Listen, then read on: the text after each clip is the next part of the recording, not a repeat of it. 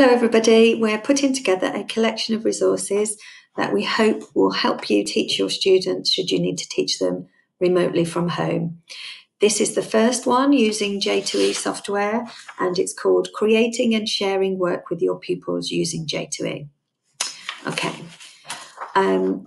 in your My Files area, so the majority of work I create, so should I want to create a worksheet, for example, I use the J2e 5 software. In my Files, here's one that I've created earlier. So you can see it's a skeleton home learning task. In this, I've added an image and a description of what I would want the students to do with this activity. So I would save that activity, give it a name, and press save. I then get an option to share here with my class. So if I choose the share, in this instance, I want to give each child a worksheet. So I leave that as a worksheet, and then I would click on the drop down and choose which class I want to share it with. So if this was year 4 and that was the class, I've now shared that with that year group class. Okay. Pupils would access this work by logging onto their launch page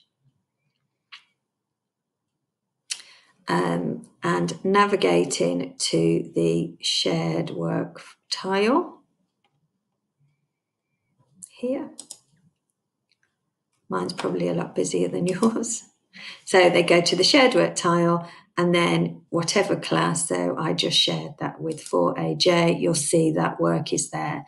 They would then access that.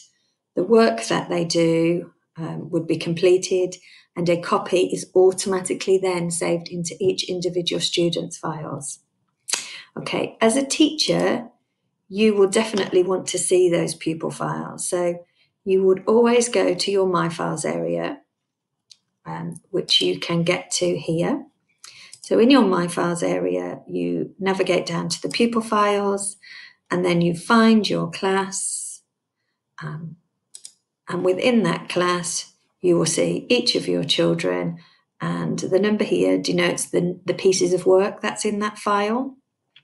Okay, if we go into this one, for example, if this was a piece of work that I wanted to look at or mark, we can now have a learning conversation about that. So we would just click on this speech bubble, and I could now give a comment. So here that would be feedback.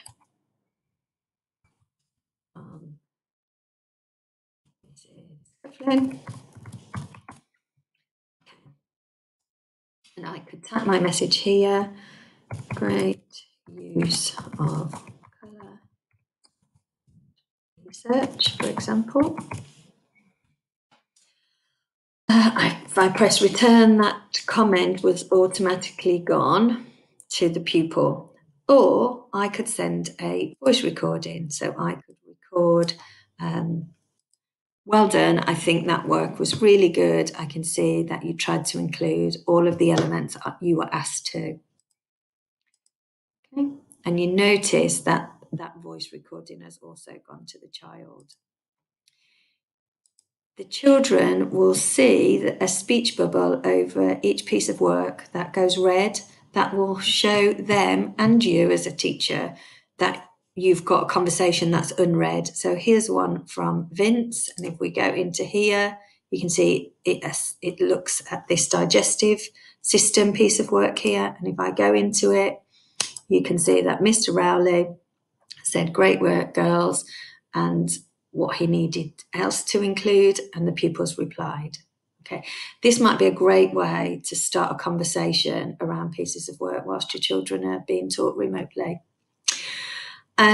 Okay, we're going to move on to another video. I'm going to end this one now. The next video will look at how we create tiles and share resources. So that could be web links. So please join that one if you'd like.